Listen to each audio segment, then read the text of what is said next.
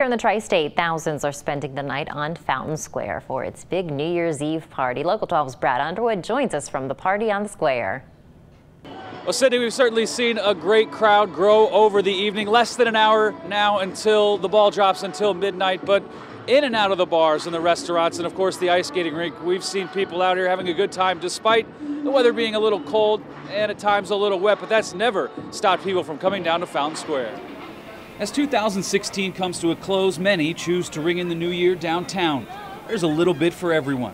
The tree is still lit, the fountain in its many colors, and of course, some ice skating. It's something I like to do every year. I don't skate a lot, so I always have to relearn how to skate. We both are relearning. Yeah, but I think it's just such a magical place in Cincinnati every winter to come down here and be near the fountain and the tree. For Laura Schapiro and her friend Billy Binion, it's been a busy few days.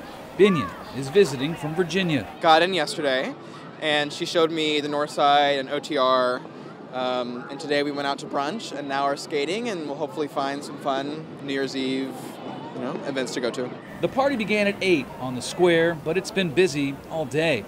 And for this group, it was just a stop to take some wedding photos.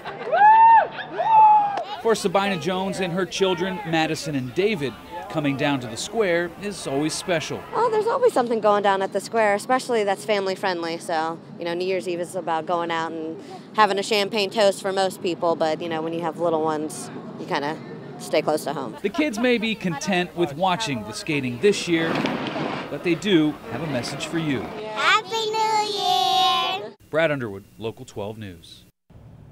And you still have a little bit of time if you leave right now if you're looking for a place to go to catch the ball drop. We have a full list of all the events happening online. Go to local12.com and click on the Get It Now links. It's under the news.